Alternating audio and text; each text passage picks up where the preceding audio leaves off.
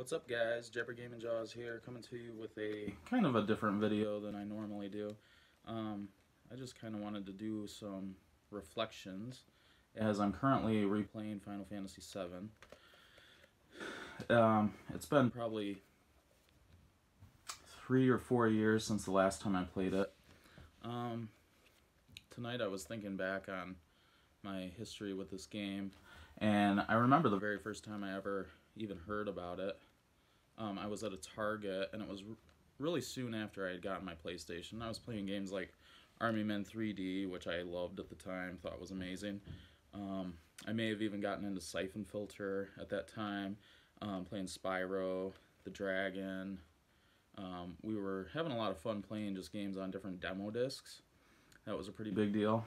It was nice back then getting to just try out so many things via a demo disc.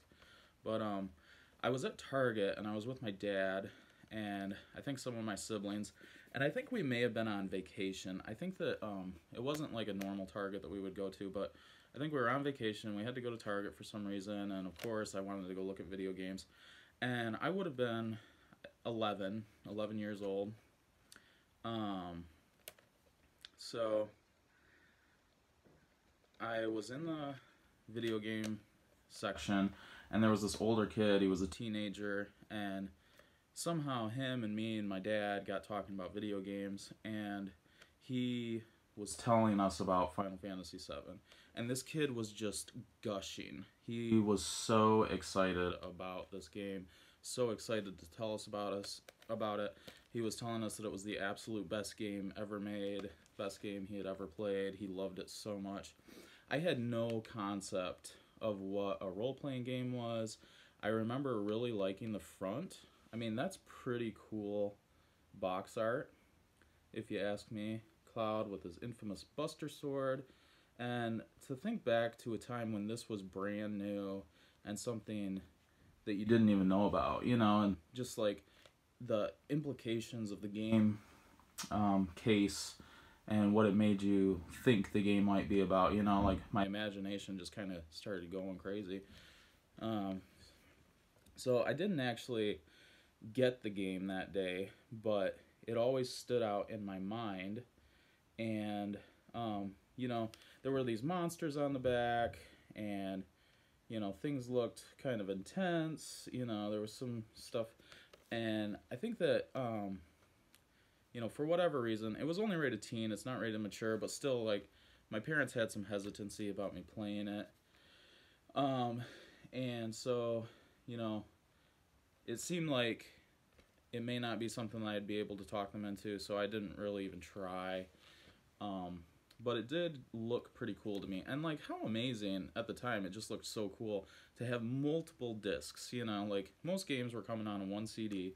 And to think that this game had 3 CDs was really crazy. So, fast forward, story that I've told multiple times, my brother-in-law, who's now my brother-in-law, at the time he was just dating my sister, he was older and let me borrow this game along with Metal Gear Solid. Of course, changed my life completely. So, it's been really interesting going back and playing the game, and this time I'm kind of just taking a slower plod through. I'm right about to switch to the second disc, so I've been playing for a good 25 hours. You know, we're sitting at an interesting time because this game is about to change forever in our minds, in a way, with the impending release of the Final Fantasy VII Remake, which was announced. I'm really excited about the remake. I think that it could be really awesome. Of course, I'm a little bit nervous, and I keep just reminding myself that no matter what happens with that, I'll always have this. You know, I can always go back and play this game. This game doesn't have to change just because a remake comes out. Whatever they may change, whatever could be different. You know, it's okay if I don't like it. It's okay if I do like it. It's okay if I love it more than this one even, you know. This one will always be special, of course. But just thinking about, you know, the implications of what's coming up. One thing that I've been definitely noticing going through it this time is how much I just love this cast. I love almost all of the characters, you know, the main characters in this game. One thing that I really I wish that this game had a 4-party system, just so that I could bring another character along with me. It is so hard to pick 2 additional characters to go along with Cloud, because Cloud is always there, obviously. And I usually, every time that I play it, I play with different characters. I've actually never played with Tifa or Tifa, or however you want to pronounce it. Okay, the names, by the way, I'm just going to say them the way that I say them, and I don't know if it's right, and I don't know if it's wrong, but whatever. I'm just, disclaimer. So Tifa has never been my favorite. I was always completely into the whole Cloud and Aerith thing, and of course they have that little love triangle. Now, this time through, you know, and multiple times before, the first time that I played through it, I played with Aerith the whole time, which of course culminates in her death, which is pretty rough, and then losing all of the development that you have put into her. It was a really brilliant thing that the developers did, where when you lost Aerith, you literally lost the time and effort that you put into, you know, developing her limit breaks or leveling her up or whatever, you know, along with the just emotional investment of getting to know her as a character. That was really a cool thing that they were able to do with that. Something else that I really like about this game is that the characters have so much to them. You know, there's just there's a lot of joking, there's a lot of, you know, smart ass remarks. I mean, Cloud, it's such a nice, refreshing thing to see Cloud the way that he was in this game, which he goes through a whole lot of changes in this game. Obviously, he starts out kind of like crazy, literally doesn't even remember his own true past, is like that for the entire first disc, and then has like a mental breakdown when he realizes that he's literally created a false identity for himself. And not only a false identity, he's taken on someone else's identity. Like, pretty messed up dude. And I love that they don't show you that for so long. It's so cool to see what they did in the game with the first big reveal at Nibelheim, where, you know, Cloud is retelling the story, which is completely inaccurate. But the first time you watch it, you don't realize that. And it's very interesting going back, seeing how off it was. It's really fun seeing the characters banter. They struck such a nice balance, and I feel like games used to do this a little bit better than they do nowadays. So many of the games now are just so heavy, especially the Final Fantasy games. Like Final Fantasy XIII is a perfect example. Like, it's just heavy, you know, and the light moments really aren't there to break it up. And when they are, it's not, I don't know, it's not effortless. They don't feel like really alive characters. I don't know. It was, they just used to do it so much better. You know, there was one point that I was playing today where they got through the Temple of the Ancients, and they finally got the black materia, and then Sephiroth appears, and he, you know, forces Cloud to give him the black materia, and everything is hanging in the balance, and it's this terrible thing, and Cloud is sitting there like, what have I done? I don't even understand how he had that power over me. I didn't want to do that. And then you got Kate Sith coming up, and, you know, again, I don't know if that's how you pronounce it, but he comes up, oh, this may be a bad time for me to join in, huh? And that's like tongue-in-cheek because of the fact that, like, the previous Kate Sith just gave his life, you know, for the cause, and so this is Kate Sith number 2, and even the fact that they label it Kate Sith number 2 is just really funny, you know, ironic. I just love that, you know, tongue-in-cheek hilarity. You know, this game deals with so many seriously in-depth tough issues, you know, like the death of the planet and, you know, the absolute raping of human souls that Shinra is doing just to keep the lights on, you know. Like, they're just so evil. Such an evil corporation. Like, you're literally stealing people's essence and sucking the whole planet and the life stream dry to make money and to, you know, be a big evil corporation. I'm just really enjoying this game. Oh my gosh, it was so much fun playing with Yuffie. Got Yuffie, of course. She's a character that you don't have to play with.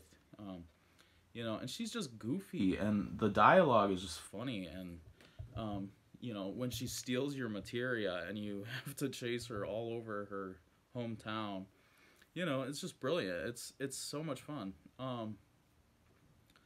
You know, the Turks are really hilarious to me. There's a lot of things that I didn't catch before about how they're, you know, they take their job very literally as a job. And so their entire purpose of why they're out is to find Cloud and his friends.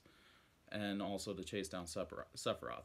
So, like, but when they're having a day off and you find them in a bar drinking, you know, they're just like, oh, well, we have our day off right now, so we're just going to keep on drinking and we're not going to chase after you. How bizarre is that? Oh my gosh. Other hilarious things, Don Corneo, that mansion scene is just hysterical. Not to mention Wall Market, where Cloud literally has to dress up as a cute girl in order to get into Don Corneo's mansion. There's a lot of things there that I'm really wondering how it's going to look in the remake, and I'm really just hoping that they kind of stick with the original stuff. I hope that they don't take away too much. You know, I hope they don't make it like so heavy and so depressing. The funny things in the game really help flesh it out and make it something that's just that you can actually connect to. Man, Red 13's story, Nanaki, his real name, was just awesome. I'm actually playing with him this playthrough. He's really powerful, for one thing. I love his limit breaks. I'm playing with Cloud, Tifa, and Red 13 whenever I have a chance to play with them. I've also never realized before how powerful Tifa is with her limit breaks. Those are so OP. And it's just funny because, like, I never really played with her much before, because Tifa never really has spoken to me that much, so I'm trying to, like, spend more time on her character, get to understand her motivations a little more. And I mean, let's be honest, her and Cloud kind of, at least they end up being with each other, even if they're not romantically involved. I'm not really sure what that is. I didn't love Advent Children all that much, the movie. You know, Cloud is just so down and depressed and solemn, and I really hope that they don't do that in the remake. I want this Cloud back for that. So yeah, anyways, Red 13's story of his father and believing that his father was this spineless coward who left them at their, you know, most desperate hour, and then to find out that their father actually had gone and selflessly given up his life to protect the village. That was just really cool.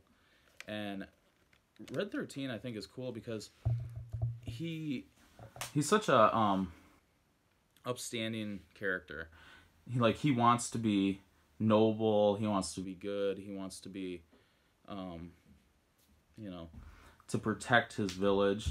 And the idea that his father was a coward and didn't stand up to a fight when he needed to, the fact that disgusts him so much just shows how much he really values that and wants to be that. And yeah, I just really liked too getting to see him realize, no, my dad was actually really awesome. And the power that seems to give him, and then he continues with you on your journey, because it's like the best way to try and save the planet if there is any chance.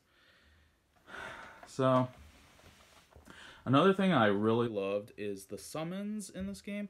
Oh, I must also note, so I've been playing it with the component cables on my PS2, and the game looks better than I ever realized it did. I have honestly always thought this game was pretty ugly. The character models are not easy on the eyes, and that's still true to a point, but I have to say that the component cables clean it up so much that I'm actually really enjoying the visuals. And I've always really enjoyed the pre-rendered backgrounds, and people that say that that doesn't look good are, I don't know, blind. Like, it looks amazing. Like, the backgrounds in this game are just stupendous.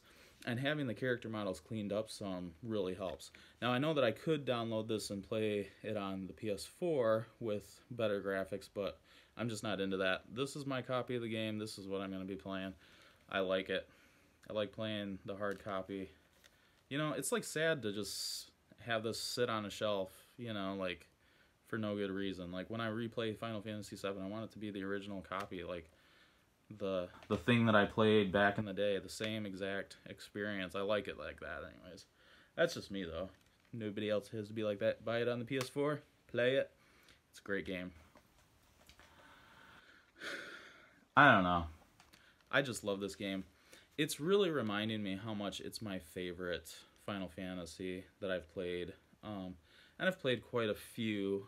I've played 4. Every one of these I've played multiple times, by the way. 4, 6, 7, 8, 9, 10, 12, 13, 13, 2, 15. So that's a good chunk of the series. I'm missing the first 3 on the NES. And I'm missing 5, which I actually own now. I own a homebrew copy for the Super Nintendo, which I'm really stoked about. I just haven't got around to playing it yet, but I'm excited to do that. And let's see. Yeah, those are really the only ones that I'm feeling like I'm missing that are worth anything, anyways. So, anyways, it's just such a good game, and I'm really happy to be replaying it. I may have more thoughts at different points, and I may come back. Oh, man, I just wanted to talk about Sephiroth, too. Holy shit, like, it blows my mind that people don't think Sephiroth is a good villain. Like, the game does so much to show you how powerful this dude is. Like, they do so many things without even saying it. It's like, when you first see Sephiroth in the flashback, him and Cloud are in battle together, and Cloud goes and does a swipe, and it's like 190 damage, and Sephiroth comes through, 9999, bam. It's like, whoa, like that's mind-blowing. And then when you're chasing down Sephiroth, you know, and you run into this huge snake and you can't get by it, you can't, as soon as you fight it, you're gonna just like be slaughtered. So of course you end up having to catch a chocobo to get past the water and all this. So you get right beyond that spot, like this whole thing that you've had to maneuver around, getting around the snake with your 3 party members, by the way. And then you get there, and there's just like this huge, another one of those snakes on this pole, you know, and it's like this 20-foot long, huge, massive serpent is just slaughtered. And you know that it was Sephiroth who did that. You know, nothing stands in his way. Everything just is blown away that's in his path. You know, the scene in the first flashback of Nibelheim being absolutely destroyed in flames by Sephiroth. Like nothing that he chooses to slaughter or kill can withstand him. There's another point where I think you're on a ship, and suddenly, no, it was in Shinra headquarters.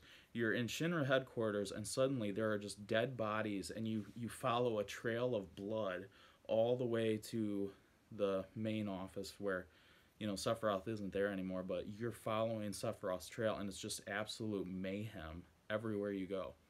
The dude is just a frickin' badass, and I don't care what anybody says. The dude is nuts. Yeah, and that's the other thing. He's actually nuts. He starts going absolutely nuts. And it's just awesome. Look at those flames and his hair and silver and the long sword. Oh, I love it. It's not like I don't like other villains. You know, oh my gosh, I'm blanking right now on the Final Fantasy VI one. Crazy clown guy, basically like the Joker incarnate. Really good villain too. But Sephiroth like strikes absolute fear into you, you know, like absolute just dread. Whereas oh my gosh, I cannot believe that I'm like forgetting his name right now. Anyways, Final Fantasy VI guy, you know, he's like goofy and laughy, which is part of his insanity, which I guess, you know, people could say is like part of what makes him, you know, scary. And it's not like he's bad. Like I think he's awesome too, but man, Sephiroth just like totally to me is the absolute villain. And man, it's really hard for me a little bit with Final Fantasy VII. I feel like the game just gets shit on so much. It's like it receives so much praise and so much glory right off the bat that it's like now way cooler to like bash the game and be like, oh, it's not that good, and like, oh, the earlier ones are way better, and people may like legitimately think that, and that's okay. Like I don't mind at all if people think that, you know, other entries in the series were better, but like to hate on Final Fantasy VII just because it's the cool thing to do is tough for me. And I just think it's so quality, you know, like I don't understand how people can say that it's a shit game. Like to say it's a shit game is just completely ignorant. At worst, it's a decent game, you know. At worst, it's a pretty good game with some flaws, you know. Like that makes sense. So anyways, just some of my thoughts randomly as I'm sitting here thinking about Final Fantasy VII and about ready to go back and play some more of it. So, alright guys, hope you're having a good one. Peace.